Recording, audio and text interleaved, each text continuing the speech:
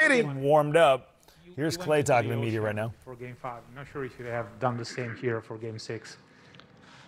I have not, but I know there's a lot of beautiful waters around these parts, so I'm not ruling it out, but it's probably a slim possibility.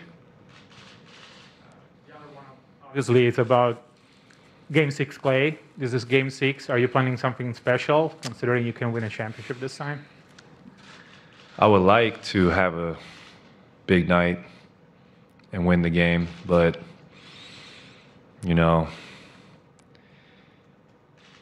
it doesn't matter what any of us do individually. The main goal is just to win one game. So I don't want to put any extra pressure on myself to live up to my name. I just want to go out there and play free, trust my teammates, and I know great things will happen if I do those two things. On the right, Monty. Klay, when people think Game 6 Klay, they always go back to the OKC game. Are you aware of your history in Game 6s overall? I realize I'm on a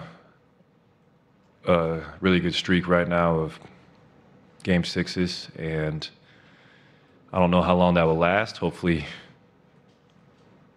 obviously tomorrow, but it's obviously a nickname I earned. I want to live up to it, but at the same time, I don't want to go in there and play hero ball. I'm just going to go in there and be myself and do what I've been doing the last few games, and I know that will allow us to be successful. Steve said he didn't know how to make sense of it, but he said one thing is that you have killer instinct. Mm-hmm. Is that part of what's going on when you're trying to close out a team? Yeah, I just know after doing this for so long that killer instinct means just playing with incredible intensity, force, and will. And if you leave it all out there and you play intelligently, like, that's all you can ask for yourself. And try not to say, oh, I'm going to score this many points, I'm going to lock this player up. But as long as you control what you control, and that's the effort and the focus factors, it's going to be a good night for us. Thanks, Roback. Kendra Andrews, ESPN.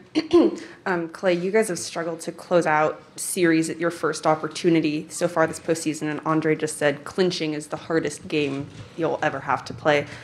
What makes closing out a series difficult, but then does having a championship on the line, does that make it even harder to close it out mentally? I don't think the championship we think about too much because we've talked about it, like just being present, and you do yourself a disservice if you think about things that don't even exist yet. So on your first point, it is very hard to close out a series, and this is a very good team, and we know they're going to play with a sense of desperation. So for us to match that or exceed that, it's going to take the most effort we've had to give all year. But I can tell you this, we're all ready for the opportunity, and we're all very excited. Klay, from a historical perspective, people probably remember this team as being, or this franchise, the Warriors, being a great offensive team, revolutionizing the game. But do you feel that defense is the foundation of championship runs for this group? Yeah, I think it's a great mix of both, obviously. I mean, what gets overlooked is our versatility on that end. We have players who can guard every position. And we have obviously great defensive schemes as well as coaching with Mike B and the rest of the staff. They got us watching a lot of film, knowing the players' tendencies, and then we just got guys who play with great heart. So mix all those together, you got a potent mix. Anthony? You've had a few like kind of those quick hand steals. I was actually just talking to Andre about it. They're almost Iguodala-like steals. Do you feel like that's something as you're getting older, you're getting more confident or doing more often, trying more often? I think I've always had hands, so not to Andre's level, but you know, I'll sneak a couple a game, and hopefully that will swing the momentum most of the times I do. Nice. Good Right here work. in the front. Next seat in. The Celtics talks about the officiating kind of getting into their head in Game 5, and I was just wondering how much do you guys feed off of that in game, noticing that your opponent is unraveling or losing their composure in the way that they did? I don't think we focus on it too much, to be honest. We have a next play mentality, and we're just worried about, getting a great shot up in those moments, not what the other team's talking about. So basketball is a very continuous game, and if you're out there talking to the officials the whole night, you might get in your own way. Sam, up on the right. Klay, Draymond on the other side was getting reflective and talking about your guys' journey. And within that, I was curious to get your perspective on Coach. You got the guy who took over from Mark Jackson, is getting his feet wet after being an analyst. You got the guy who, shepherded the championships and the KD years. And then the last couple where, waiting for you to come back, the 15 and 50 struggles. What kind of changes have you seen in Steve as a coach?